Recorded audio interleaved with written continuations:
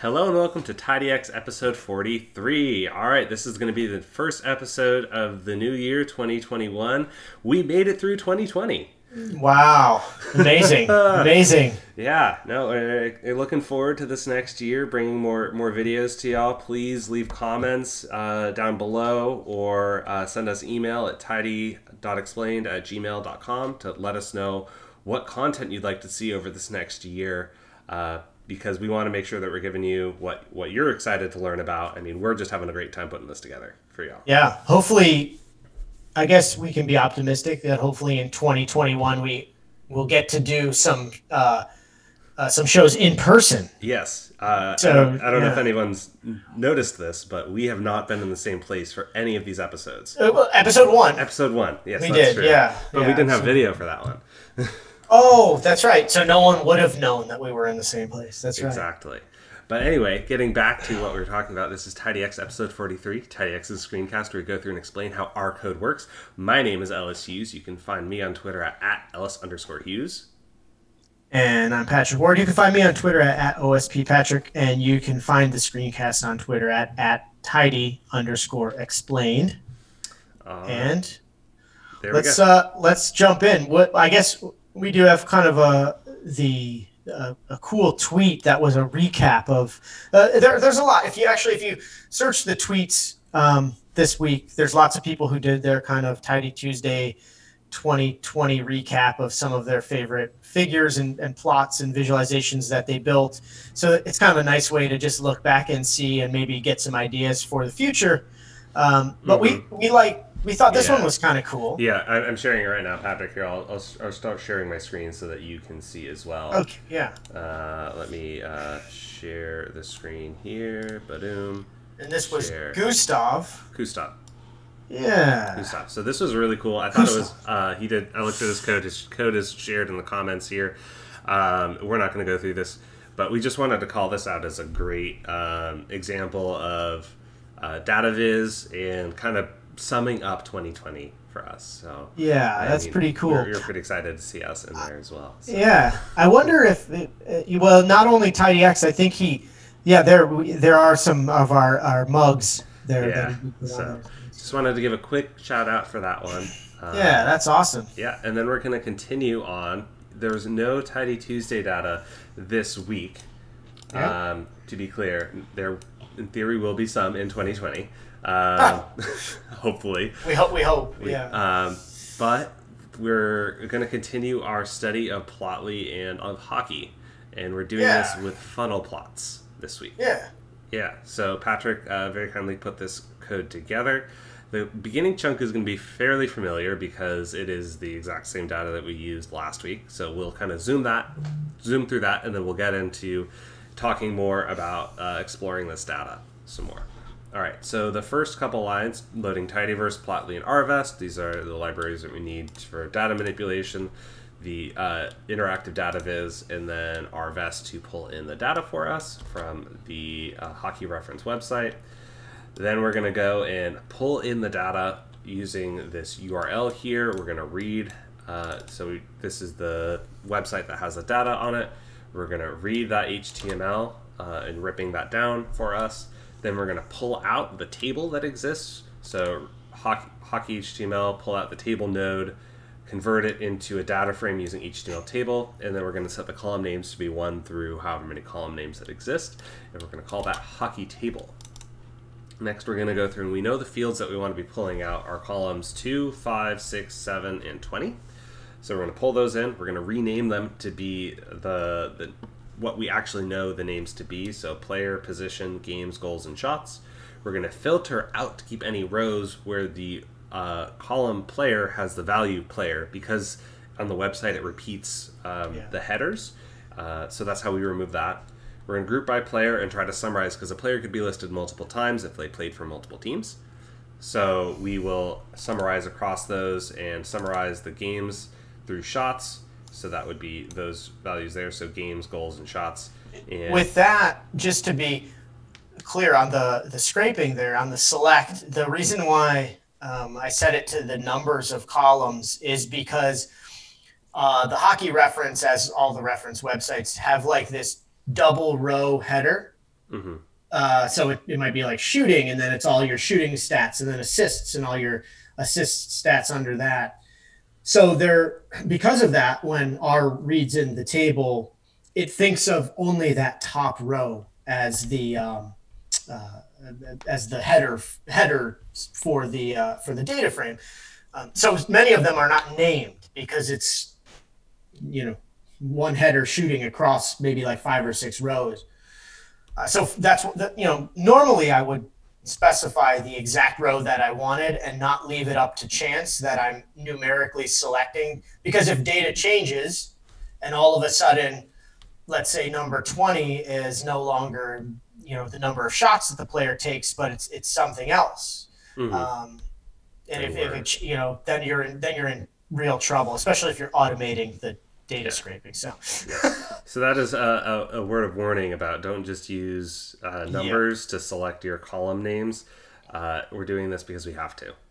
Try to use the column names when you can, which is why we assign the column names here so that we can use that going forward. And then we're going to keep the position to be the whichever position they played the most games as. This doesn't really change. We couldn't find a definition for what position was on Hockey Reference's website. So we're assuming it's the most commonly played position that they had. And then we're going to summarize positions to be the actual position that they played, and then the number of games, goals, and shots they had at that position. And we're going to use the dot groups equals drops because we don't want to keep the grouping anymore. And we're also then going to calculate a shooting percentage for each player, which is the number of goals they made divided by number of shots they made. And that's how you get this mutate here. So let's run all this. And so now we've got a data set that we're going to be using going forward, where we have player, games, goals, shots, positions with information around the number of games they played, goals they shot, or goals they made, and shots they had, and the final shooting percentage at the end of the season. And this is for 2020. So now we're going to go through and start exploring the data. Pat, you want to take us through this? Yeah, so one of the things, when you're looking at players and things like shooting percentage or in basketball field percentage or batting average, if you're talking about baseball, or on-base percentage or something like that, obviously comparing players to each other is that's like the pinnacle of sport, right? How did this guy do relative to the other guys?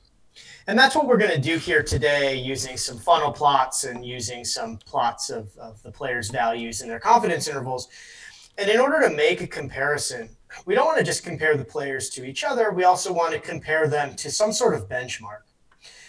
So in order to identify that benchmark, I wanted to get an idea for the distribution of shots that we observe within the data set as some function of telling us, well, on average, players are shooting about this much, and once they achieve this many shots, this is the general shooting percentage, goal percentage of that player, and so of those players, of that population. So in order to get that benchmark, the first thing is like, what's a sample size? What are the sample size? So looking at the quantiles of number of shots taken, we can see it's a pretty broad range. We have some people who never take a shot, and we have at least someone at the 100%, at the max level, who take a whole boatload of shots. Generally, the interquartile range, so between the 25th and 75th percentile right there, is between 22 and 128 shots. So that's a pretty broad range, which we kind of expect because we have lots of different position groups, and some position groups shoot and others don't. We've obviously omitted goalies from this analysis who would probably never have shots, right? We also didn't filter to remove any players that had played less than any N number of games or something like that, which we did last week. This is literally all the players. Yes, and you'll see the reason why coming up here when we look at the data. So we can look at this by the quantile by position group. So I use the little by function here from base R, and I say, okay, I want to look at shots as a function of position group, and I want to do that by quantiles. And so that gives us kind of the quantiles. So we see centers and defensemen are kind of similar-ish shooters at the bottom, and then you can see there's a bunch of centers who shoot a whole bunch more than the defensemen. The forwards, this was kind of weird to me. I thought forwards, I think of like soccer forwards are like your shooters. So I was like, oh, that's weird. Maybe, again, I don't know a ton about hockey. I'm trying to learn more. So as we figuring it out, get the Kraken. By the way, thank you, one of our viewers, for leaving comments on the last video, kind of explaining a little bit about hockey, because that was really helpful for us to get a little bit better understanding of what was going on with that. Yeah, exactly.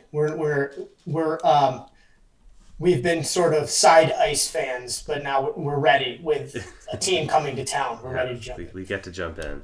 The left wing and the right wing shooters. So this was a cool one that we kind of quickly investigated at the start, was why are the left wing shooters just absurdly more than everybody else? Even at the low end, at the lowest, at the 25th percentile. I mean, it's significantly they're higher. Still, they're like over double. And it's because the guys playing left wing are right-handed shooters. There's more right-handed stick handlers in the league, right? And so I guess in the world, right? Yeah, exactly. Yeah, exactly. So kind of interesting. Yeah. And then the W is wing. I'm guessing that's because Hockey Reference had, they couldn't figure out a way. Maybe it's like, these are your ambidextrous shooters. They can play on either side. I don't know. They have a stick for the right side and a stick for the left side. But that's kind of a look at the quantiles. And then, of course, we can visualize this as kind of our step in exploratory data analysis. So we take our NHL data. We're going to use ggplot for this. We're going to take the shots and fill it by position so they kind of pop out. And we're going to use a density plot, which is going to give us the density of the data. We're going to set some facets to be position group, and then just throw a title on it and get rid of the legend, because we've filled by position group. The legend doesn't really help us explain any more information. It just becomes chart junk at that point. Mm-hmm. And then we see our nice distributions here. We can also plot these distributions by box plot in some sort of kind of rank ordering. Mm-hmm. So we can right there. So we're going to take literally the exact same type of data, just changing it to box plot. The only thing I did there at the y-axis was reorder the positions by the number of shots, so that it came out in this cool kind of ordering where we see the left wingers are shooting more than everybody else, essentially. Exactly. So then we use GM box plot to make the box plots. Yep. Same GG title and theme here. But yeah, so but there's not a lot of information you can get out of this. There is, you can see left wingers on average are shooting more than everybody else. But you can't get any information. You see some outliers here where the center, this person here shot a lot, but you no idea that you can't see. Okay, what about a player that's shooting just above average? How do they compare? And then how many shots are they making versus how many shots they're taking and stuff like that. This is very flat. Yeah, it's literally this is just sample size information. It's not telling us about the success of the players. The only purpose of doing this was to then allow us to establish some sort of benchmark. So, which is what I throw in here, which is the league average shooting percentage. So we use a mutate. I'm going to treat all of the shooters across position groups as a single population here. And I'm going to basically say I want the median value of the shooting percentage of all of the league. Remember, we haven't filtered anyone out.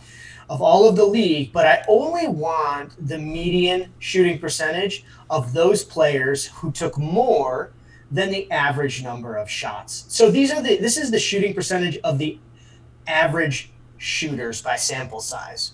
And this is what's going to give us our benchmark shooting percentage to basically compare all the players to. And again, this is establishing this as treating everybody like one single population. If we wanted to do this within position group, really easily we could slap a group by in there after the NHL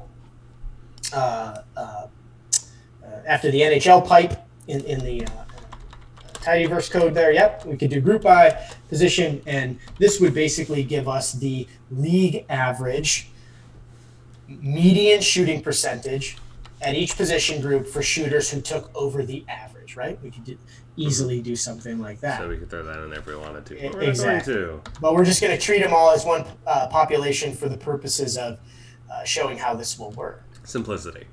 Exactly. So we'll move on to just a simple plot of the point estimate of the players and then the confidence intervals, which represent the certainty that we're going to have around this player's shooting percentage. And we're going to do this at the 95% confidence interval and the 99% confidence interval. So that kind of comes from a normal distribution. So we're going to actually calculate these out. Do you want to walk through this part and then I'll go through funnel plots? Sure thing. All right, so we're going to take the NHL data set there. We're going to throw it into a mutate. We're going to calculate the confidence level at 95%, which is going to be 2 times. This is the standard deviation, kind of. Correct. Yeah. So 2 times the standard deviation for this is going to be for each player. The standard. Yes. So 2 times the standard deviation is 95%. 3 times the standard deviation is 99%. Yeah. Yay, my stats knowledge. And we're doing that. The reason why this is for every player and we don't have to do the group by player is because every player is one row within this data set. They're already aggregated at the season level. Yes, exactly. Yeah. So we don't have to do that. We're going to randomly subset to keep 15 players just to keep this fresh and new every time we look at it. Yeah. Otherwise, we'll have 500 some players. Yeah, exactly. So we want to subset it to make it simpler, just to be able to explain this concept. We're going to then throw it into a ggplot. The x-axis, you're going to use aesthetic. X-axis is going to be shooting percentage. Y-axis is going to be reordering the players, the 15 players that we had by their shooting percentage. Then we're going to add a geom v-line. So this is going to be a vertical line where the x-intercept, so that where it is on the x-axis is going to be the league average shooting percentage, which is just under 10%. We're going to color it red. It's going to be a dashed line, and we're going to make it ever so slightly wider at size 1.1. Then we're going to add a geom point, and so this is going to be now for each player. We're going to add in a point, which is the point estimate of their average or of their shooting percentage. We're going to make the size of that dot based on the number of shots they've made. So if they've made more shots, the dot is going to be larger. If they made less shots, the dot is going to be smaller. Just to give us a little bit of context when we're looking at it. And then we're going to add some error bars around it, which is why we used these confidence, that we calculated confidence levels. So we're going to calculate the, use geom error bar. We need to specify where it needs to start and end, and this is going to be with Xmin and Xmax. The minimum level is going to be 99, or the shooting percentage that they shot, subtracting the 99% confidence level, and the max is going to be adding 99% confidence level. So it's going to kind of draw a bar across that of where we're confident that how far they're going to be shooting. Same idea here with the 95% confidence interval, but this time we're going to make the line a little bit thicker so we can see the difference between the 99 and the 95% confidence levels. Then we're going to add in the scale x continuous because everything's been calculated to percents, but we haven't converted them to a percent that we immediately recognize as like 10%. It's going to be like 0.1. So we're going to add this labels scales percent to scale xy continuous to make it so it's just a little bit easier for us to immediately understand what's going on. So we're going to plot that and give my computer a second. There we go. All right. So this is perfect example. This is wonderful. All right. What a sample. Yes. Thank you, random gods. So as you can see here, here's a vertical line where it was red, it's dashed. This is the league average shooting. And then these are the scales converted to percents. So and realistically, we could truncate at 0. You wouldn't have a negative. Nobody's negative 20% shooter. So he's actually scoring goals against his own team. He's going the other way. In reality, we would hack it at 0. And yeah. Mm-hmm. But yes, so this is now each player's on the y-axis. We can see the confidence intervals for each player. And this is just perfect because Andrew Ladd has had very few shots. His dot is incredibly small. But when you look at this, you might think, well, Andrew Ladd's better than Eric Howla. Like, without any context, yeah, you might think Andrew's better. Nicholas Roy is better than Racal or Johnny Gaudreau. It's when you build a visualization, you're telling a story. And for the viewer of the visualization, especially if it's maybe like a non-technical audience, I mean, even for myself, it's sometimes hard to get away from the rank order of the presentation of a figure like this. And so even though we can see someone like Nicholas Roy is better than league average, he has a very small, I mean, that's what, this plot is showing a lot of information where we're actually showing the sample size in the size of the dot. Even though we can see that he's better than league average, he hasn't shot very much. He hasn't even shot over 50 times. Mm-hmm. And so his uncertainty is rather large, but it's hard for sometimes our head to wrap our head around the fact that he on this chart is better than Johnny Gaudreau, who we're pretty certain is an average league shooter. I mean, the guy's shot, that's probably like 200 or more times. 50 times is roughly kind of the size that it looks to be. Exactly. He's very close to league average, though. So exactly, we're pretty confident he's at least average. Yeah, we're more confident in his ability, right? Because we've seen more of it. So it's hard for people to look at a plot sometimes like this and wrap their head around anything other than the rank order that you're showing them. And if we had not done the shot sizes changed the dot by shot size, this would have even looked more interesting because they would have looked all pretty much the same with the exception of the error bars, which for a non-technical person might really be challenging to... So just so that we can show that, I'm just going to delete that. Yeah, and we'll get a new subsample of people, obviously, but... but you probably want to set the size just to be like a generic, like 4, something... size. Size. Size. I'm yeah, 5. Right, that'll be probably good. There you go. Oh, that's massive. That's like a massive book, but no, that's perfect. Yeah. But I mean, we tried to capture the information about more than just the uncertainty bars. We tried to capture information of uncertainty in a couple different ways to try to push that narrative that this is where they're at right now. Right. But we don't have all the knowledge necessarily to be able to call it. This, without the size of those points changing, I mean, this is even really hard to read. Like teasing apart differences in those players is, now really challenging. Yeah, I mean, you might be able to say that Corey Perry versus Jean Gabriel. Yeah. You might be able to make that conclusion. I mean, there's very little overlap in their there's no overlap in their 95% confidence intervals. It looks right. So you could say like in a t-tat. No, if you were comparing two distributions, sure. Yeah. You could compare two distributions like that. Yeah, but.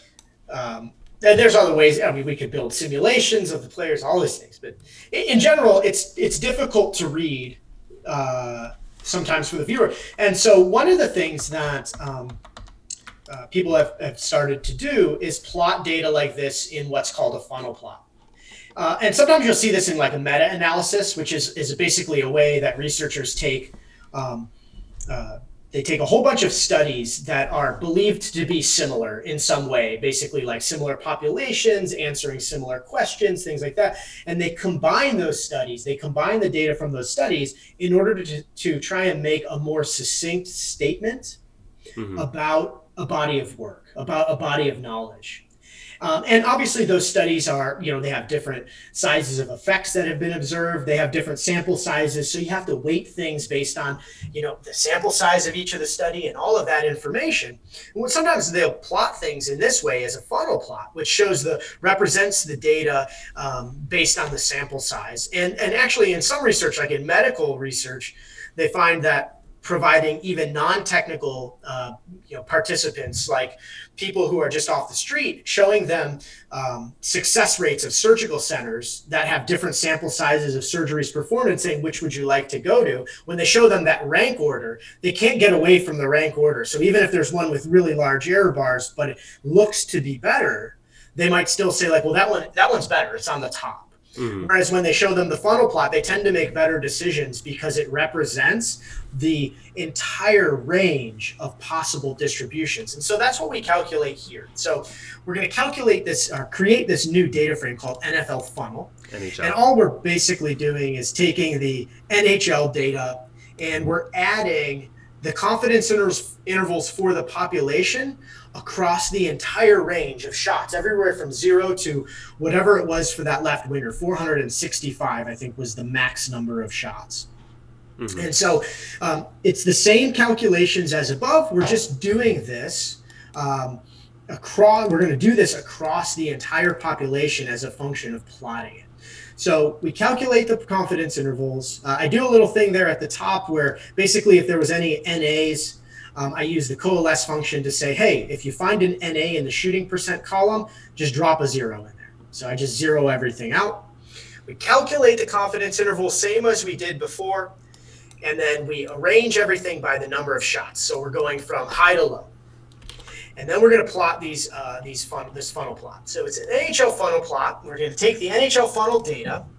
We're going to pass the ggplot with shots on the x-axis, and y-axis is going to be the shooting percentage. We're going to put points in for that shooting percentage. And then we're going to draw a horizontal line at the league average. And then we're going to draw our funnel plots, and you'll see why it's called a funnel plot here using these geom lines, each line representing the high and low 95 and 99% confidence intervals respectively. And we make them colored, so 95 is going to be blue and 99 is going to be red. And just some simple labels, shots and shooting percentage, and then the scale's continuous again to put everything on that percentage scale. And this is why it's called a funnel plot, because the funnel starts very wide at the top. When we have a very small sample size, uncertainty is greater. And as we move from left to right across the plot, our certainty becomes much greater as we see more shots of that individual. And if you remember, we did something similar to this where we actually constrained win percentage in volleyball athletes back in episode 11. Yeah. We used a Bayesian approach to constrain win percentage based on prior knowledge of win percentage for professional beach volleyball players. So this is sort of a similar type of approach. We're not constraining any of the data here, though. All we're doing is representing it relative to our certainty at every given number of shots, every given number of sample size.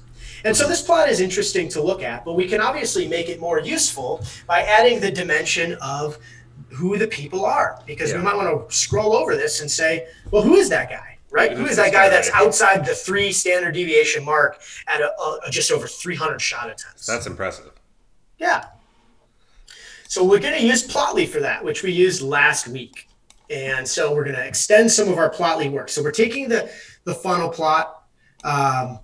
We do a little mutate here. This is just to get the actual low and high values because I want to be able to dump those in as specific lines within Plotly. We call the Plotly function, which is going to help us build our base Plotly plot. And we are going to add trace. So we're adding the markers, which is going to be the dots with the x-axis, same thing, shots and shooting percentage on the y. And we create our nice little hover template that we did last week so that we get a very specific tooltip as we scroll over the person so we can see players, positions, shots, goals, and shooting percentage. And now we add our lines. We're going to add a line for the shots at the confidence interval of low. It's going to be blue. We're going to add a shot confidence interval of high for 95. It's going to also be blue. So we're adding those passing those as a list within the line argument. So we want it to be the dash to be dotted, and we want the color to be blue. We do the same for the 99% confidence intervals at low and high. This time we just change the color to red. And then we want to add one single line that represents the league shooting average, and it's going to be just a thick black line that's going horizontal across the screen. And we're just going to get rid of the legend because we don't need it. There's no extra information in the it's not adding anything. It's just chart junk. Yes. And so now we have the exact same plot with the benefit of being able to scroll over players or to zoom in on a population. So we can hover and zoom in and get all the players. And this actually shows you guys, now you can see guys that are over the 95% confidence interval. You can see guys that are over the 92% or 99% confidence interval. Those would be kind of unique players that maybe we would think are better than average, right? They're actually, we have enough sample size maybe there to say like, wow, this guy's actually a pretty valuable shooter to his team. Yeah, exactly. So then we can go out and then we can see there's Jean Gabriel. So there he is. So he's really darn good. At least we're assuming so based on our limited knowledge and the stats that we're looking at right now. Correct. Where he's above the 99 percentile. Yeah. 3 standard deviations away from the mean. Yeah. And then maybe out here, Taylor Hall is taking a lot of shots. And he's below average. So stop shooting. Or maybe pick your shots. I don't know. Maybe he's the only shooter on their team. Who knows? Yeah. I think he does. But yeah, so this is a way to add a little bit of more information around what you're looking at without just looking at the confidence intervals, because that can be a little bit difficult to really grasp. You're able to look at this and like really understand. Yeah, provides extra context. Mm-hmm. Or like back here where this person, Morgan Geeky, shooting at 75%. Wow, that's amazing. That's so much more, but they've shot 4 times. Yeah, exactly. So we're not certain about that person. Yeah, we're less confident in yes. in because they're pushed over to the left side. You're kind of probably not going to look at them as in superstar. Yeah, exactly. With as much confidence as you would maybe Dominic. Exactly. Here, that's shot now 150 times, made 30 times, averaging roughly 19%. 10% above the average, yeah. And that's pretty good. Yeah. So that'd be a good way to add extra context. Yeah. So yeah, and so that's a way that you can create a funnel plot with Plotly. There you go. Funnel plots with Plotly. There you go. All right, and I think with that we're gonna end it a little bit early so that everyone can get back to enjoying their new year. Football. College football. College football and NFL. At least for me.